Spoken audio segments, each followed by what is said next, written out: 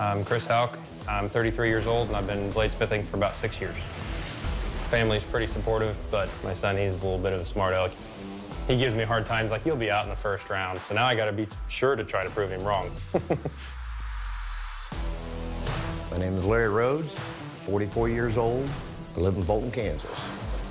I'm kind of a perfectionist, kind of from the old school. If you're gonna do it right, or don't do it at all. Ready to go? Yes, sir, I am. All right.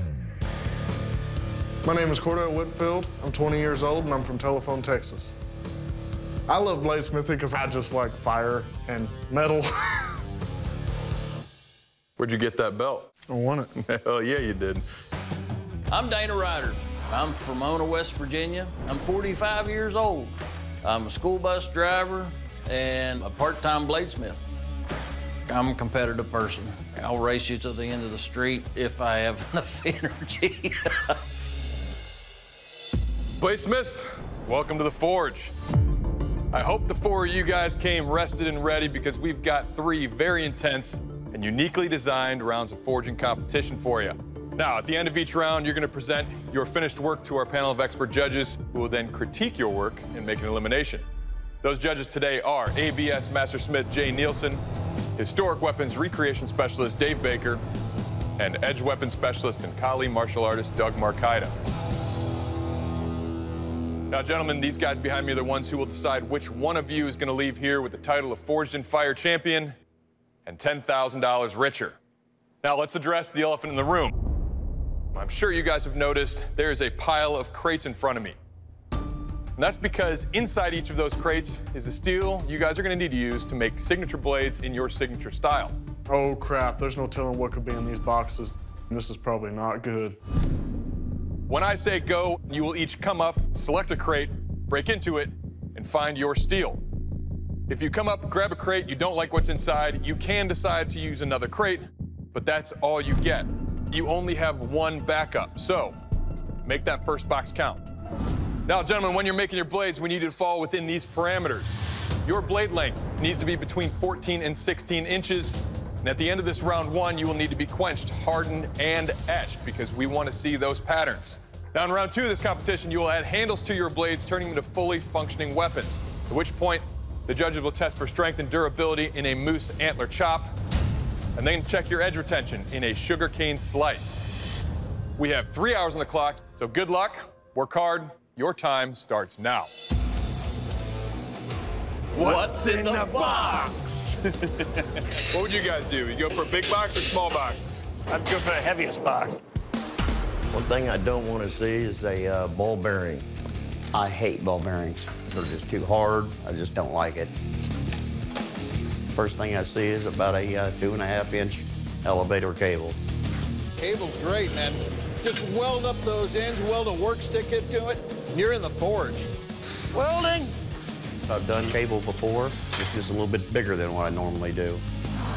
I'm not too worried about it being clean. I think I can burn it out and tighten it up. Does Larry have to clean it on the inside? That's what I always do. Yep. I'll weld the ends and then just tap it on the anvil to open up a little bit so I can get some flux on the inside. I just go up there and grab the first crate I can get a hold of. Inside I find chain, and it's dirty. All that dirty steel leads to a lot of delams. It can look solid, and then as you're grinding, it just opens up and there's a flaw. Do I want to do this or do I not? Kind of my worst nightmare, but I also don't know what's in that other crate. So I feel like I'm better off sticking with what I got. So I got to try to get that clean before I can start my process. Chris has a bike chain that he's throwing into a canister from Canister Damascus. I need to get my whiteout in my can, so the whiteout acts as a barrier between my powdered steel and the chain from actually welding to the can itself. With the size of this knife, I would leave that can on. Oh, absolutely. I'm just trying not to stare at the clock because I don't want to let the clock get in my head. Boy, what a surprise I got. 2 little tiny coil springs. There's no way of making anything out of it because it's like a 1/4 inch thick. So we gotta cut this dude up and put it in a canister and go for the gusto. Dana's putting his steel in, his coils, no whiteout. Good. Smart. I've got it all welded up. and I stick it in the forge, and I start getting it up to temperature. I'm just hoping when I open this box, I don't find a bunch of fish hooks or something. I really do not want to do a canister. What I find is a bunch of pipe wrenches. I have no idea what I'm going to do with these things. Cordale's got the pipe wrench, which is not bad, but he's got to remember just the jaws themselves is all hardenable. So if he can get that cleaned off, chopped up, put it in a canister, he'll be okay. I think I'll have enough steel with just this top jaw to get where I need to go.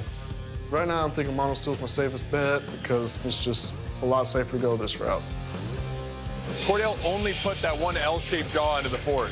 That is not enough steel. I pull my steel out of the forge. I feel it's hot enough. Get in there. And I start to twist. It's not moving like the way I want it to. What Larry's working on right now is fairly hot enough. The starting of cable Damascus, you really have to be aggressive. You want to twist that cable up. I need to heat it up more, drawing it on out, making it a little thinner. If I can get at least one twist on it, I'm just gonna run with it, and I'm worried about the clock. Gentlemen, you guys are 1 hour in. You have 2 hours until the critique. I feel like my can looks like it's starting to melt, so I start squeezing that billet down slowly. Chris is going slow, taking a little bite here, all the way down. If this thing doesn't weld right now, then I'm in trouble. I'm ready to try to start opening my can and separating it from the billet. Oh, that's not good. But I think I welded the can right to the billet itself. Dang it. Now Chris has to peel that canister open to use white out. Finally. It's a huge sigh of relief. As long as my welds are solid, I think I have enough time to pull this off. I'm able to go over and start pressing this thing into shape. My can looks like it's done everything it's supposed to. I'm cutting off the end of the can. Why would he even be cutting the ends off? The only reason I would suggest cutting the ends off is to make sure your core is welded up solid. That looks like crap. My billet just kind of looks like macaroni and cheese. Should I go ahead with this, or should I not? Finally. I could see that there was enough steel that had welded in there, so I knew that I could work with it. And I stick it back in the forge, and I take it to Big Blue, and I start beating the snot out of this thing. So I got this pipe wrench, so I got to straighten it out and make it look somewhat knife-shaped. He's going to need to add steel to that to get to 16 inches. I look down, measure it, and I'm like 2 or 3 inches short. Crap. I don't know if I'm going to make it to that 14-inch mark or not. Cordale's struggling for length. I'm afraid if I restart, I'm going to get something even worse than this pipe wrench, and I just don't want to risk it. I'd rather stick with what I got and see if it can make it work. Cordale is sticking with it. It's worrisome, but what if it works? We have been surprised in the past. Yeah. My blade is 14 1/8 inches long, so I made it just barely. I'm just hoping by making it this narrow and this thin that it doesn't snap or something during the testing. I feel pretty good with it. It's starting to move out. And I start hogging off steel. I want to see what kind of issues I've got. I had a couple of issues, but I think it was big enough where I can sand them out. I'm pretty happy with it so far. Bladesmiths, you guys are halfway through! At this point, I've got a large chunk of steel that I still have to draw out into a bar, so I just feel like I've got to play catch-up.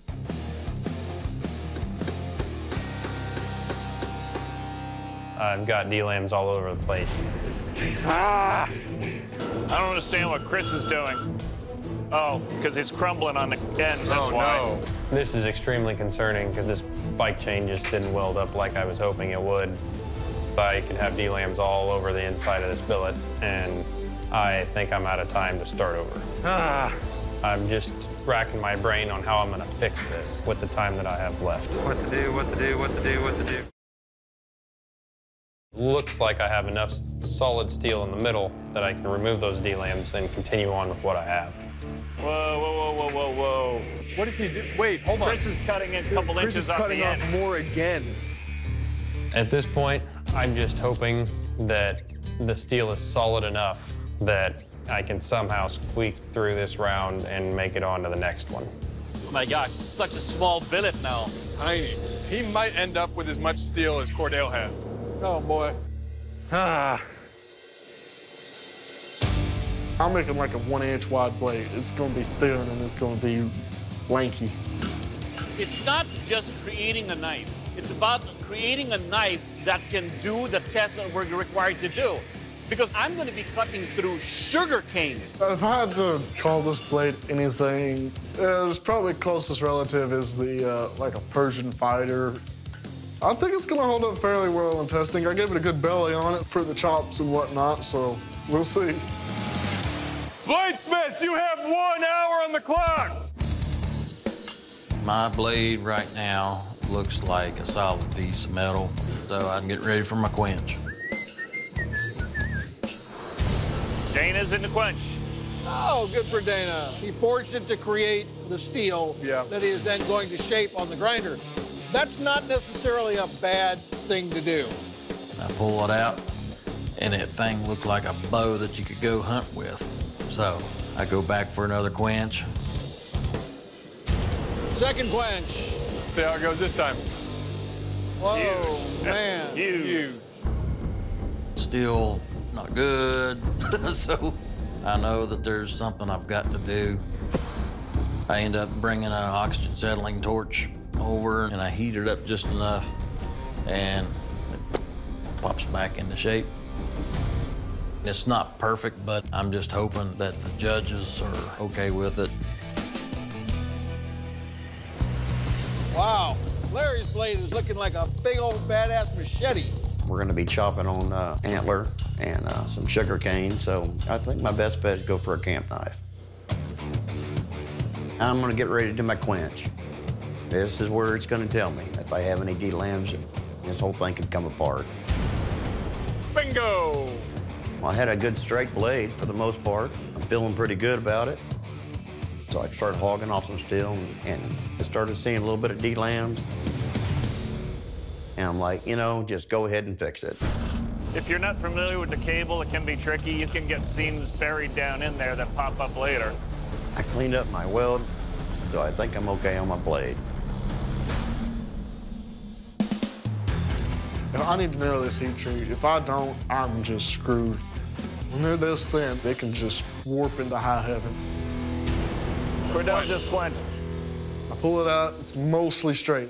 I can grind the rest of it out, so I think I'm good now. Down to 20 minutes! No, wrong way. Damn it. I've got just enough steel here to make a blade that's 14 to 16 inches, but I do not have much left to make a handle out of, so I'm screwed. it's just gonna have to be a hidden tang knife. I have no other choice. I don't want to go with a hidden tang knife just because that's kind of a critical point, so you want as much mass there as possible. I finally get in my tang where I wanted to, so I got to get it in oil. And boom. All right, all 4 blades have been quenched. I pulled it out of the quench, and I had a straight blade. Hey, something actually went right. My last few minutes, I know I've got to try to grind these bevels as well as possible. And if I make it on into round 2, I can maybe grind away some of the D-lambs towards the cutting edge. I'm at the grinder, shaping the blade how I want it, and I see the laminations, the flat part of the blade. I don't want to go home because there's cracks, so I try to get those taken off best I can. 5, 4, 3, 2, 1. Gentlemen, turn off your machines, put down your tools. Round 1 of this competition is over. It's done everything it could possibly do to kick my rear end, and I feel like I've already won just by not giving up. Well, gentlemen, you all delivered within parameters, so congratulations. But the time has come for critique, which means 3 of you are going forward in this competition, 1 of you's heading home. Chris, please present your work. All right, Chris, for the most part, nice work. Most of your steel looks pretty solid. You do have some seams from the bike chain. The biggest issues I have right now is you got big creases right in here that actually travel down. That's something that could structurally fail. But you've got a lot of meat still on here to work with. So, good start. Thank you. Larry, you ready? Yes, I am. Please present your work. Well, you got by far the most knife up here. That's a heck of a blade. And for the most part, your cable weld came together quite nicely. There's two wicked stress risers right there. I would suggest that you don't leave those as sharp corners, but all together, nicely done, man. Thank you, sir. Cordell, let's see what you came up with. All right, Cordell, I believe this is one of the lightest blades ever submitted. You, sir, can move metal. But in a competition like this, one of the things we're concerned about is design a blade for the test. Is this blade heavy enough to cut through sugar canes? Something to think about should you move forward. All right, Dana, let's see what you came up with. All right, Dana, so right off, for a chopper, great profile. Handle works in my hand. That big swell back here on a chopper is a nice thing to have. Still got a significant warp to that blade. The problem is that I can see delaminations following a lot of these springs. Up here at the tip, another one down here right at the tang connection. So if you move forward, you got some stuff to work on, though. Bladesmiths, we did not give you an easy task today, but this is a competition, and only 3 of you can move forward into the second round.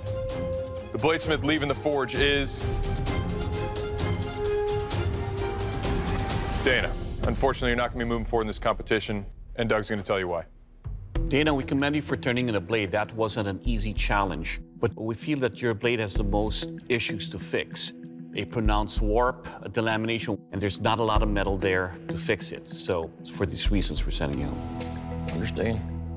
Dana, you fought hard, you didn't give up, and you turned in a blade within parameters, so you have a lot to be proud of. But unfortunately, your time in this competition has ended. I'm gonna have to ask you to please surrender your work and step off the forge floor. Thanks for working so hard. I got sent home, but I'm not down on myself at all. Thank you, Dana. Thank you, sir. Thank you, guys. It was well worth the trip for the experience and everything. I'm going to go back to my home, and I'm going to get in my nice, warm, cozy bed, and I'm going to enjoy it. Gentlemen, congratulations. That means that 3 of you are moving forward into the second round of this fierce competition. In this round, you guys are going to fix any issues you have with your blades, as well as add handles to them, turning them into fully functioning weapons. Now, we don't like to waste anything here in the forge, so for your handle materials, you'll have to come back to the pile of crates and source your scales. The crates are mostly made out of plywood and some other lumber that's just not great handle material, so I'm not looking forward to it. At the end of this round, the judges will test your blades for strength and durability in a moose antler chop. Then we're gonna check the edge retention in a sugarcane slice. Good luck. Your time starts now. So a lot of the crates are made from particle board or plywood, but there are some good, decent pieces of hardwood in there. First thing I'm gonna do in round 2 is go and get my handle material. Plywood could split or crack, so I gotta find a good solid piece and try to use that. Now, Cordell's going to be interesting. I don't think it's going to be heavy enough to cut through sugar canes. Yeah, I don't know about that. This blade isn't specifically designed for the test they have, but there is nothing I can think of to make it better. This is what I went with, so this is what I'm stuck with. So first thing I'm gonna do is address this blade and try to take care of the issues that the judges addressed.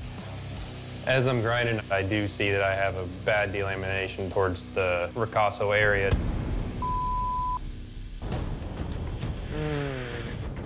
There is a lot of stress in that point. Everything travels up towards the handle. Chris also has to be careful because it's already quite a light blade. So the more he grinds to fix some of the delaminations, the lighter that blade's going to get. I'm able to address enough of my delams to feel okay with moving on to the handle. Hopefully not much of this bad spot comes into contact with the antler. My first thing is want to address some issues that Dave talked about. The way he's got those shoulders cut, that's a huge stress riser. And we've seen swords snap off right at the guard, right at those shoulders. So I'm gonna round these edges up, make everything smooth. It's looking a little bit better. I got it rounded out a little bit. Now it's just concentrating on the rest of my handle. So now I get ready to shape the handles. Knowing what they're gonna do with this blade, I'm gonna try to make it more on the beefy side. That way they have plenty to grab a hold of. He's got a pretty thin profile on his handle. He's gonna end up with a blade that wants to be held sideways. I got steak knives with bigger handles in that. Halfway through, guys, you have 1 hour left.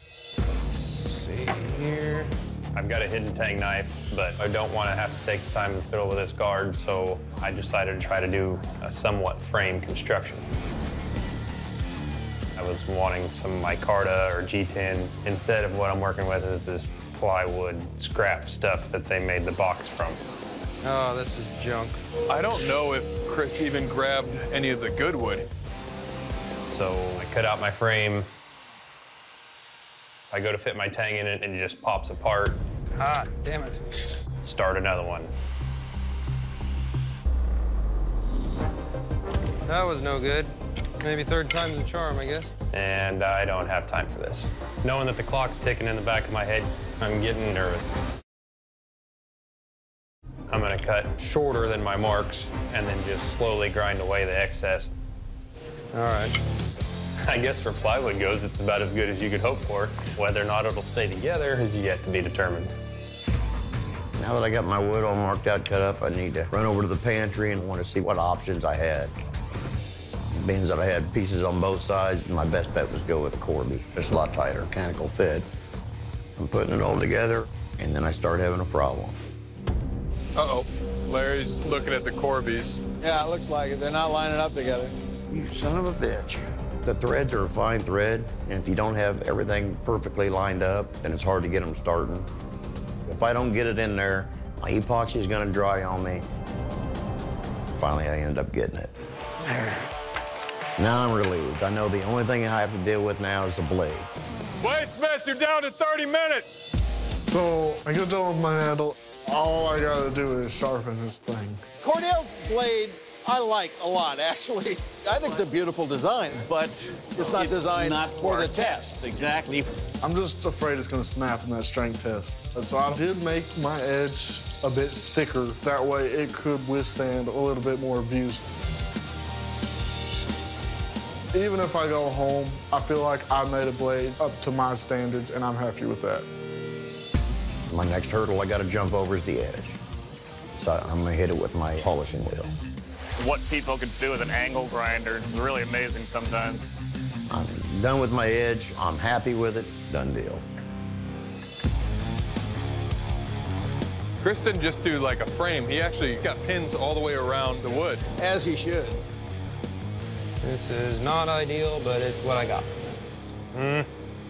Right now, I have to shape down this huge block of wood. Bladesmiths, you have 10 minutes. I have to be careful to not go too deep on it and grind some of these pins away. It's not exactly the shape that I'm looking for, but I still have to get the knife sharpened with the time that I have left. 5, 4, 3, 2, 1. Gentlemen, put down your tools. This round is over. At the end of this round, I don't love this handle. I freaking hate it. But at this point, it's in the judges' hands. All right, gentlemen, you know what time it is. It's time for the strength test, the moose antler chop. Now, to test the strength and overall construction of your blades, I'm going to take your blades and gently tap them against these moose antlers. You ready for this, Chris? I guess so. Lovingly tap, yeah, right. I know inside this blade there's potential voids and delams. A solid strike like that could just cause that to let go and snap the blade right in half.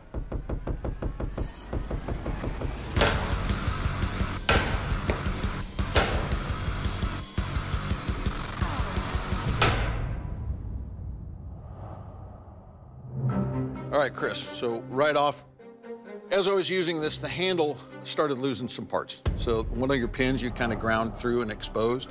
And then there's another pin right here that on the back that's kind of starting to drift out. But handle's still together. Your edge is still sharp, except for right here where there's a thin flake of metal that's actually popped off of that section. But it's a brutal test. Your knife's still sharp, still a viable knife. Nicely done. All right, thanks. All right, Larry, you're up. You ready? No, Dave, I'm not. After watching the first guy, I'm petrified. I know he's gonna hit it hard. Whatever happens, happens. See how it goes.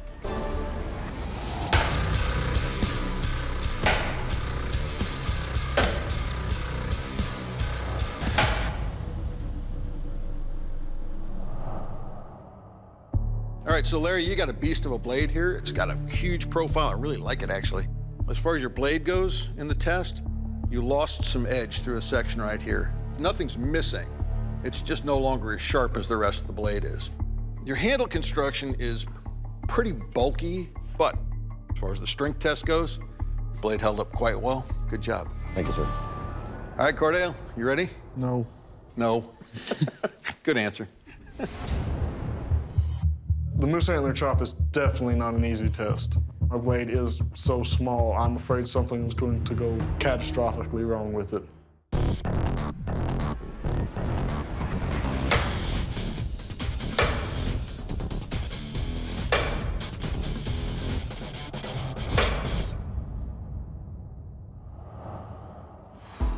All right, Cordell. If this knife were this long, that handle would be fine. Hanging on to that handle while you're swinging like that, it's just hard to do. It's a small handle. Your edge is more of an axe edge, but it held up fine.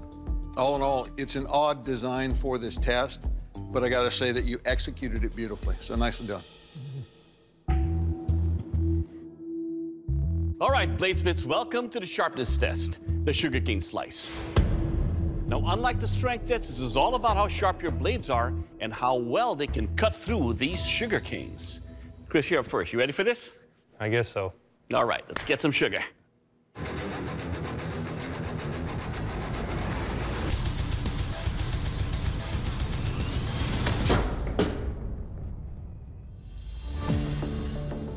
All right, Chris, first up, your handle construction. The sections where you lost some pins can be a hot spot. Now your edge. So as soon as it hit the spot where your delamination is, it stopped cutting. But it did cut 3 pieces, and overall, sir, you will cut. Thank you. All right, Larry, your turn. So you ready? Yes, sir, I am. Let's do it.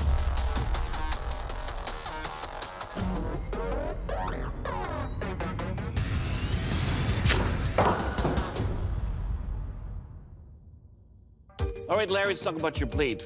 It starts off sharp right here, and then right here it starts to lose its edge. So it's sharp enough to cut through 4 sugar canes, and overall, sir, it will cut. Good. All right, Cordell, come on, let's get some sugar cane sugar high. I don't have a lot of mass behind my blade, so it has to be sharp if it's gonna even try to make a cut through all the sugar cane. I'm just sitting here sweating bullets. I am terrified right now.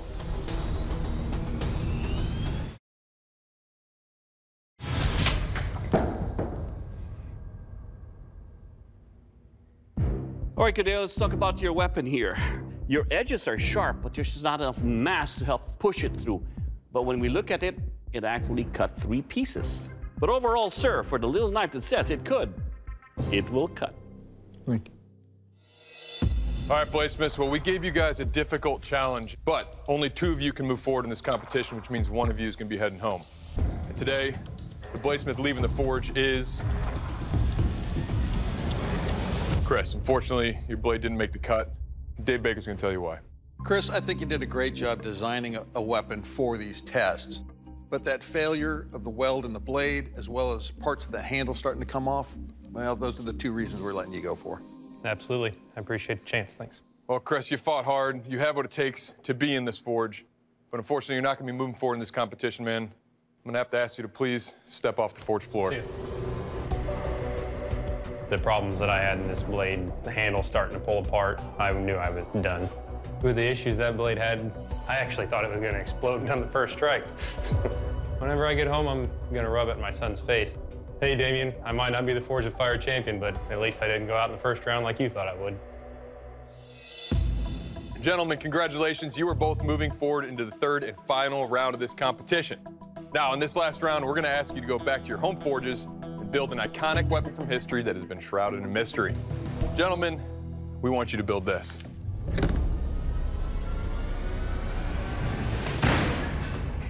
The medieval sword of mystery. The medieval sword of mystery has been puzzling historians for centuries. This double-edged broadsword features a double fuller, making it light enough to wield single-handed, delivering fast, lethal strikes. The sword was found in the River Witham in East England in 1825. It's believed to have been forged back in the 13th century, although its exact origin is a mystery. Even more mysterious, the blade has a gold-inlaid inscription etched into the steel in an unknown language. Several years ago, the British Museum recruited the public to help decipher it. But to this day, no one has been able to crack the code. Gentlemen, when you're building your swords, you need to fall within these parameters.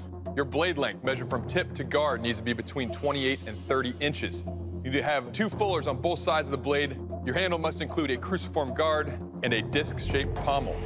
What makes this blade such a mystery is the inscription, which you will also need to include in your blades. I've never made anything this big. It's gonna be a challenge. Ain't no doubt about that. Bladesmiths, you will have 4 days to build your medieval swords of mystery. So good luck. We'll see you guys in 4 days. Good luck, buddy. I'm back at my home forge here in Fulton, Kansas. I'm gonna attempt to make a 100-layer twist Damascus mystery sword. I should have way more steel than what I need, but I make a lot of mistakes. I think what I need to do to win is I need to hit the wow factor. That's ready to go in forge. I'm gonna run 2 billets at the same time, so I'm not waiting on it. All right, here we go. Yeah, I'm worried about my time frame, because you know, anything can happen. I can get an inclusion in my blade, and that's all it takes. Billet number 2. Got good welds on it, and I think it'll be okay. Woo! I'm done. Back in Telephone, Texas. Now for the spicy bit. Game plan for the day is getting all the forging and get the heat treat out of the way.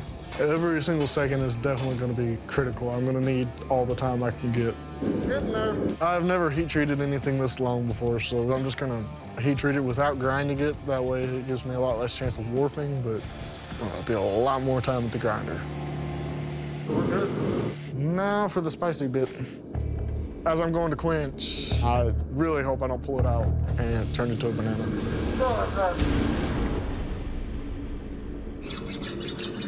It's hard. Now it's the grind marathon. Day 2, a lot of work to do today. I'm gonna grab the 2 billets, put a right-hand twist in one, a left-hand twist in the other, cut them up, and restack them. All right, here we go. Well, it looks like I have a piece with a crack in it. Starts here, goes down, over, and back up. So I'm gonna scrap this project. I don't want to take any chances with it. I'm gonna go ahead and go to plan B. I got a bar 5160, so I'm just gonna go ahead and put it in the forge and run it on out. Looking forward for the wow factor. It's not gonna happen. I'm already into day 2, so I just don't wanna have time kind of bite me in the ass. Got her close for the quench. All right, here we go.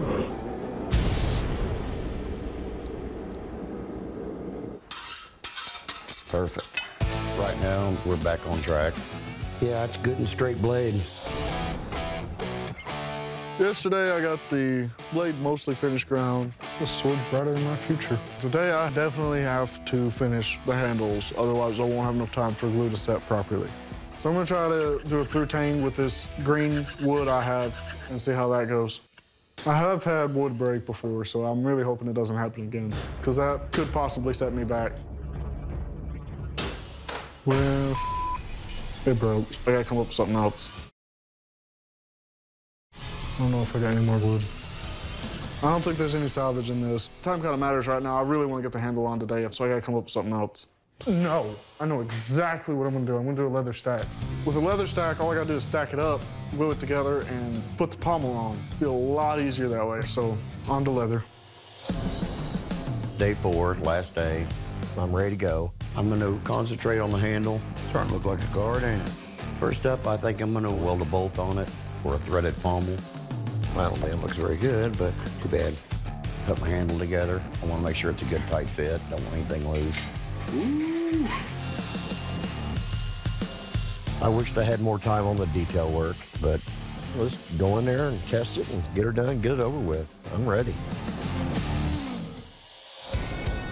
Final day at the home forge. Today I just gotta finish shaping the handle. I gotta sharpen it, and then that's it.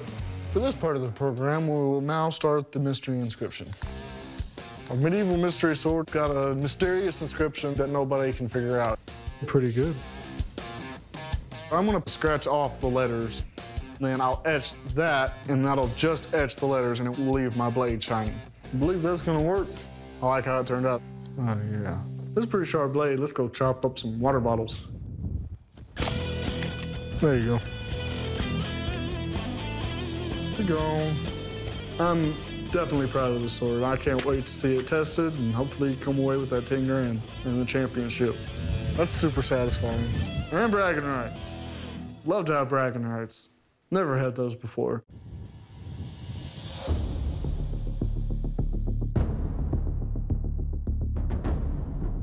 Well, gentlemen, welcome back to the Forge. It's good to see you. Guys, we sent you back to your home forges for 4 days to work on the medieval Sword of Mystery.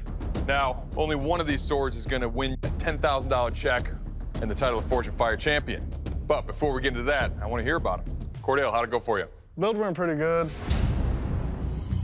I used 5160 steel, brass guard and pommel, and I went with a leather stack handle.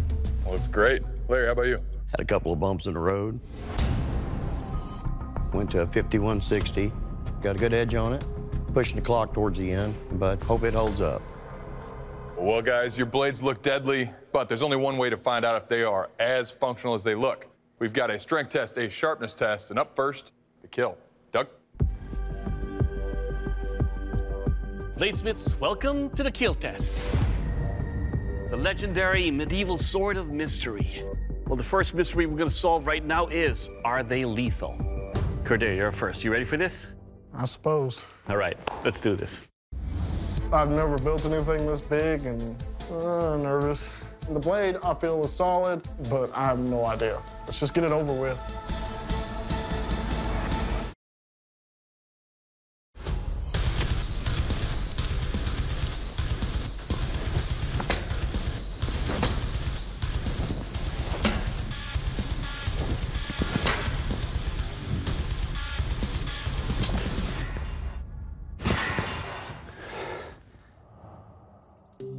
All right, Cordelia, let's talk about your medieval Sword of Mystery.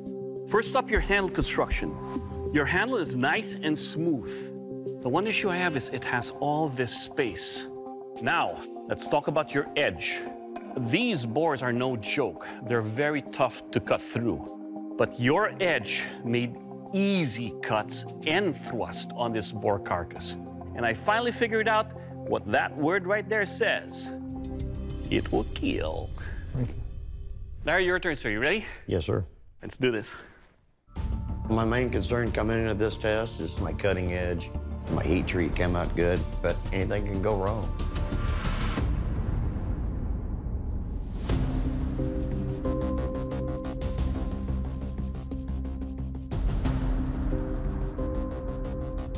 Guys, I think we have a parameter issue here that we need to talk about.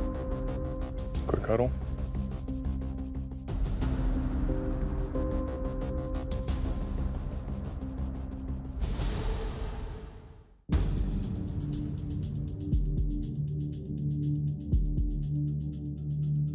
Well, Larry, it seems that Doug saw something with your blade that he wants to discuss further with the judges. So, gentlemen, while they talk, I'm going to ask you to please step off the forge floor. All right, the guys are out. What'd you see? Well, what I did not see on Larry's sword is a disc pommel. We asked him to replicate an iconic, legendary medieval Sword of Mystery. That's not a style of a blade, that's one particular blade. When you look at that, it's got one form, one look. We put these parameters down because we want everything to test evenly. It's not the sword we asked for. Yeah, a disc pommel is not a vague idea. You want a disc pommel for counterbalance on the blade. Also, you want that swell where it is much larger than the handle itself for retention. With what we have on Larry's, it actually tapers smaller than the handle. So there's a good chance of swinging it, have it fly out of your hand and endanger people around you. Well, you guys on the same page? Yeah. All right, we'll call him back in. All right, Larry, we got a bit of an issue. We asked you guys to recreate the medieval sword of mystery. Now, part of that sword is the disc-shaped pommel. The judges have talked it through, and they've decided that your pommel does not fit within the definition of a disc-shaped pommel. So unfortunately, it is a parameter failure. Larry, one of the parameters for the Sword of Mystery was a disc pommel. Two biggest reasons for that, aside from the fact it was part of the original design, is having that mass back there to retain the sword while it's being swung. Also, the weight to counterbalance the blade. Your pommel doesn't have that. And we're worried that swinging that, it could go flying across the room. Well, Larry, you fought hard through this, but unfortunately, with the parameter failure and the fact that the judges can't test your blade fairly against Cordale's, I'm gonna have to ask you to please step off the forge floor. Thank you for having me, gentlemen. Appreciate it. Thank you, Good Larry. fight. Yeah, I'm disappointed with it. I wanted to see it perform. I was running up against the clock, running close, so I worked up to the last minute getting it done. But I forgot the disc pommel. That's how it goes. But I had a good time. Well, Cordale, your hard work paid off. You are the newest Forge and Fire champion, and you just won yourself a check for $10,000. Congratulations. I'm pretty excited. I hate to win it this way, but I'm excited to win it nonetheless. You won, fair and square. Well done. Good job, Cordell. Good job, man. I doubt I'll make another sword, but I was very happy with my blade, and I've had a lot of fun.